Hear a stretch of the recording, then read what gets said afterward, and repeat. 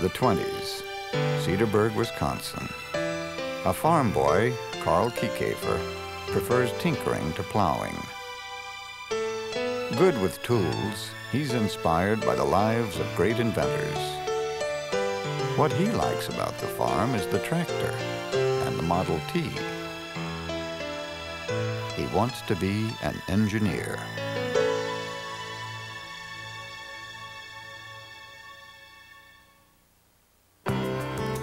He leaves the farm. First school, then jobs. At one, chief engineer for 11 years. His expertise is in metallurgy, but his heart is in the machine. He yearns to be on his own. 1939. With financial help from his father, Kiekhaefer opens shop. A former outboard engine plant in Cedarburg is home to his new enterprise, manufacturing magnetic separators for the dairy industry. In the purchase, he inherits 300 outboards returned as defective. To raise capital, he'll either sell them for scrap or try to make them work. He's an engineer. He redesigns them, rebuilds them by hand. They sell. No one is more surprised than Kiekhaefer when the order comes back for more. Kiekhaefer Corporation is in business, the outboard business.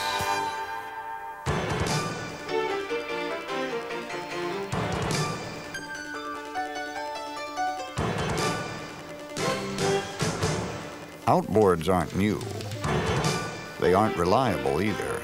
Starting from scratch, Kiekhaefer devotes his own designs to features for quick, powerful, dependable boating power.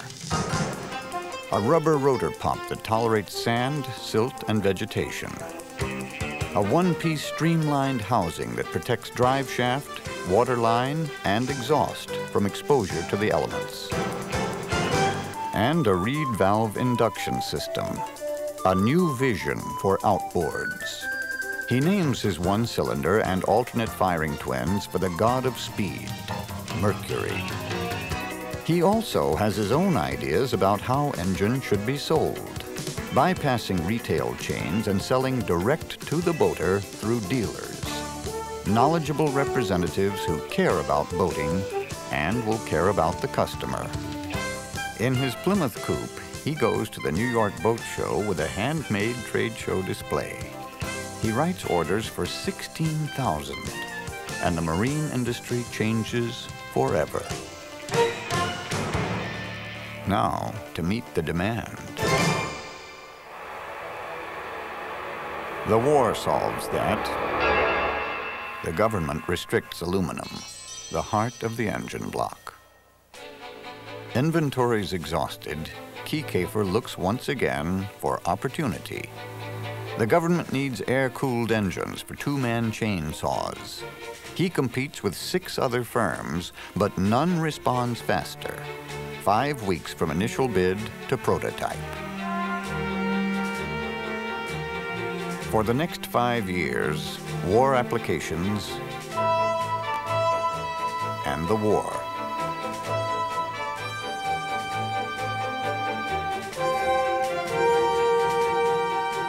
But because his engineers are encouraged to design for the future, Mercury is ready with a complete line of engines when the war is over.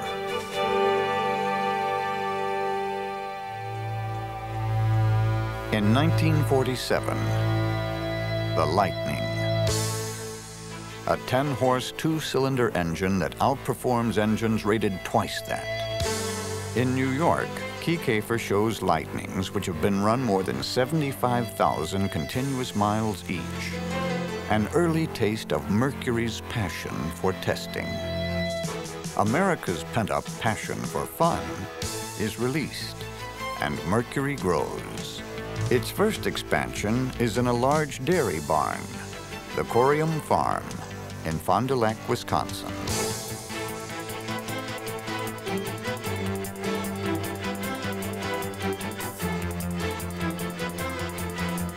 Fond du Lac, home to manufacturing, marketing support services, training.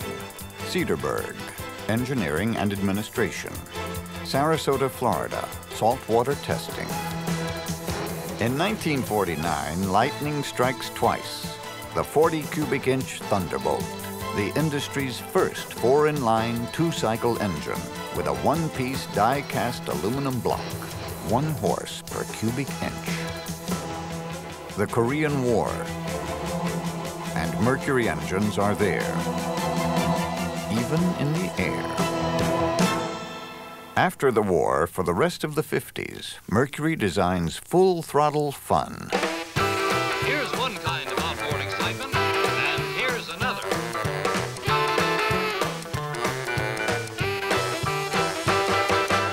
Remain seated and start the motor with a firm, steady motion. You'll find all your favorite fishing features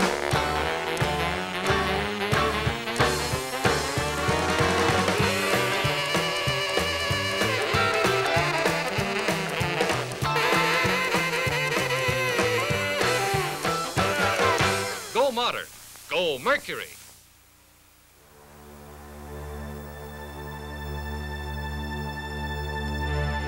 Mercury's strong promotion captures the public's imagination.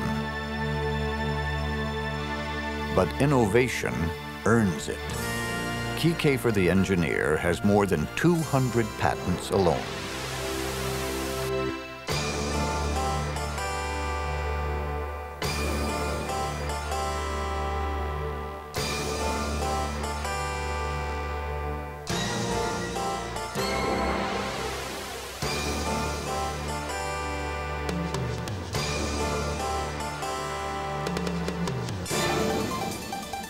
Behind the firsts, Mercury muscle. No one is more committed to boating.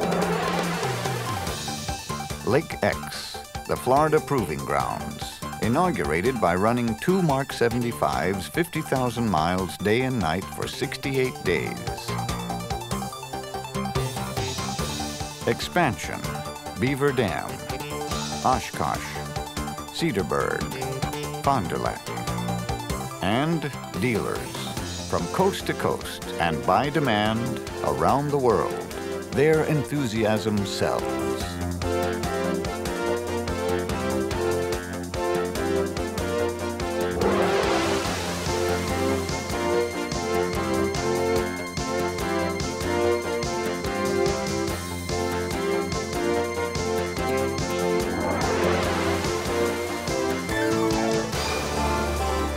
Power boating grows. The dealers grow, the company grows.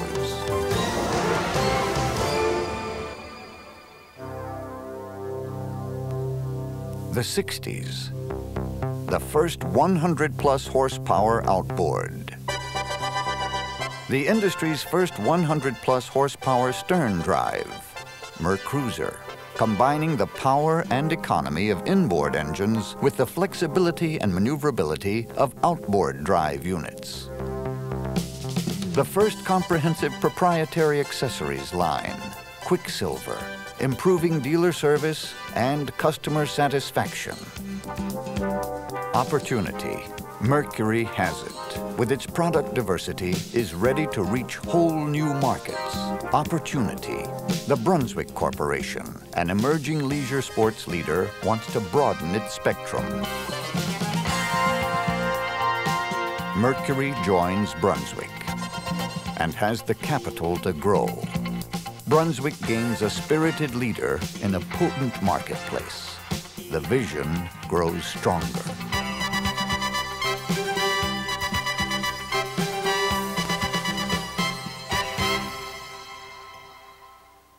The 70s. Competition.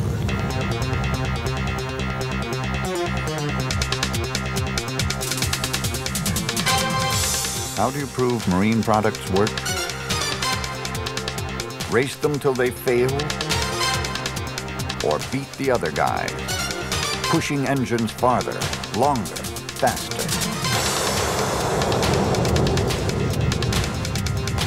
Mercury does. The proof is in the performance improvements, that come from being number one.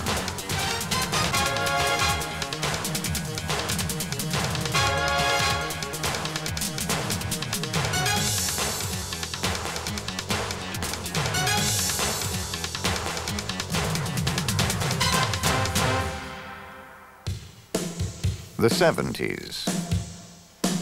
The vision takes daring new directions. Mercury saltwater test base in Florida, leads the industry in saltwater corrosion testing and research. The industry's most corrosion-resistant power packages are the result. Mercury outboards, bold, black, the leader. And Mercruiser, the boat builder's stern drive of choice, powering larger, faster, more powerful rigs, more than all the competition combined. Significant international expansion. First Belgium and Australia, then a joint venture with Yamaha. Japanese manufacturing culture and two-cycle technology meet Mercury's incomparable ability to push a boat through water. The result? A new way to bring Mercury to market around the world, with a line of engines designed to be efficient and tough in tough commercial waters. Mariner.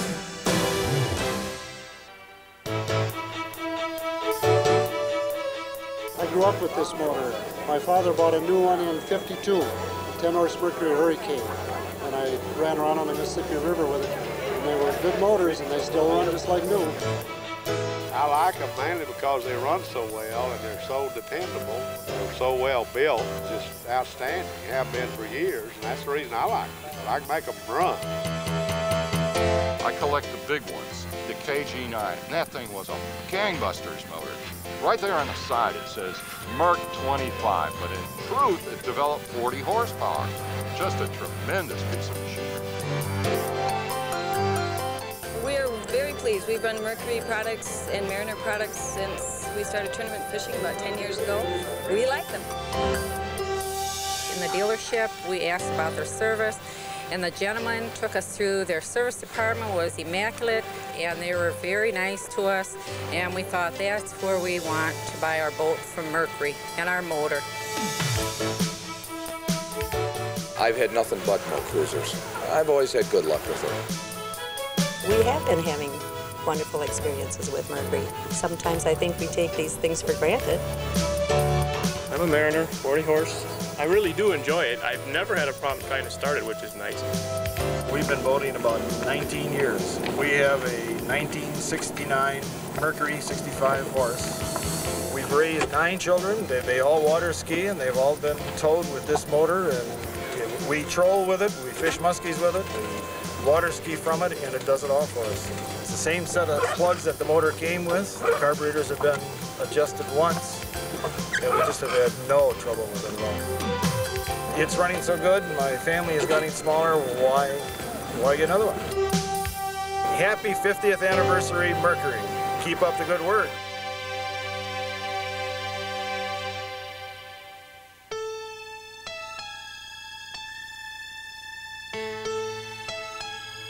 One man's quest at 50 is now an international quest, with the vision to see the possibilities and the spirit to make them happen. The quest continues. Mercury Marine.